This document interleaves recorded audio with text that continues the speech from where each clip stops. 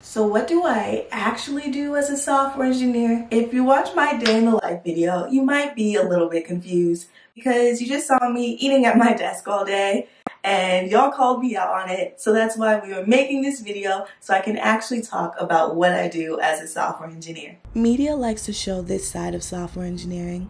Notice the laser focus and 6 Red Bulls. There was once a day in college where I drank 5 Red Bulls in one day. Those days were rough. So my mom thinks that I fix computers. TikTok thinks I can hack into your friend's Roblox account. So let's tackle all of that today, and I'll talk about what I actually do as a software engineer.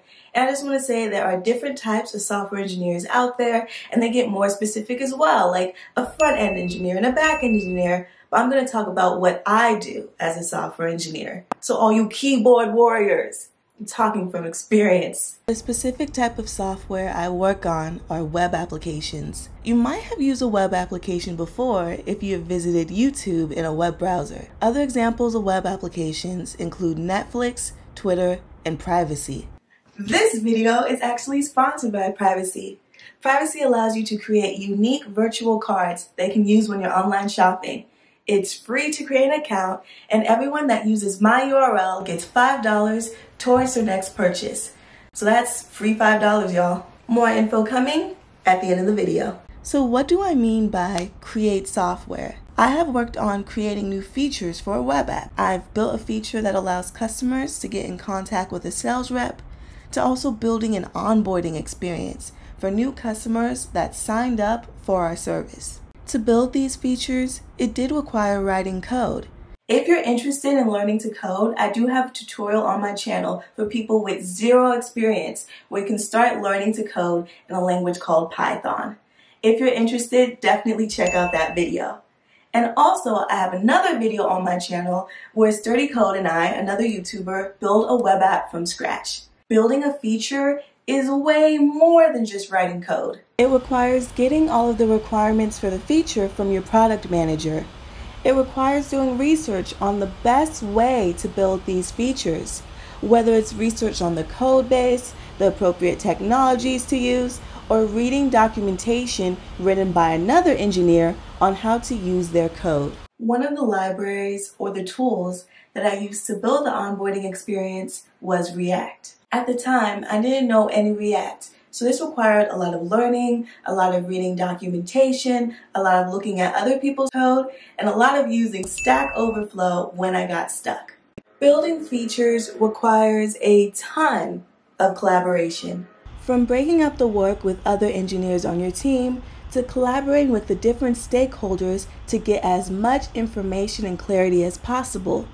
For the onboarding experience, I collaborated with the design team to not only get the designs for the feature, but for them to also sign off on the feature after I was done building it. Also, before you can submit your code, you need to get approval of your code from other engineers. This is called a code review. I have given code reviews and also received code reviews. So yeah, I have created software and more specifically built features.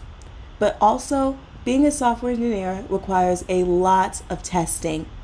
Whether it is writing specific tests to make sure my feature is working, or writing tests for a feature someone else wrote, to also creating tests to see how 2 different systems work together. What I also do as a software engineer is fix problems in the code. Let's say I forgot to test a new onboarding experience properly, and a user is stuck on the same screen and cannot move forward. I would have to go back into the code and fix that problem. At my job, we also have rotation weeks where every engineer spends a week solving production errors.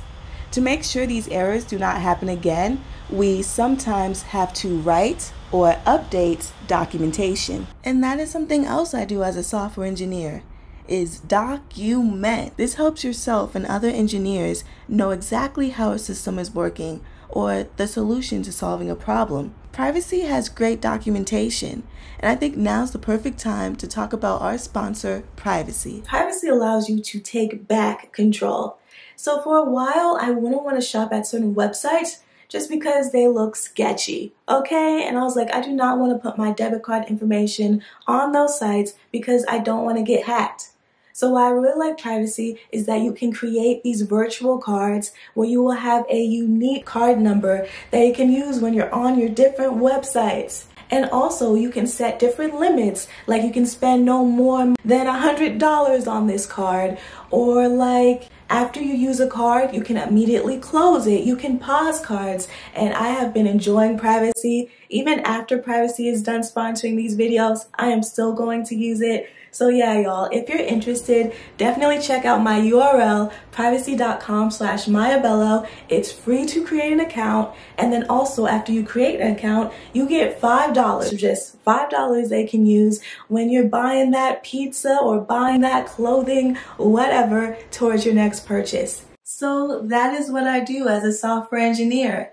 Some weeks I'm creating a new feature. Other times, maybe I'm updating the code, or I'm fixing a bug, or maybe I'm fixing a production issue. You know, it requires a lot of collaboration, a lot of Stack Overflow, and just a lot of continuous learning. So that's one of the reasons why I enjoy being a software engineer, because it's not like every week is the same. You know, there's always a new problem that I get to critically think about and solve. So if you're interested in that, I'll definitely recommend considering being a software engineer. Thank you so much for watching this. Thank you for the support, and I will see you in the next video.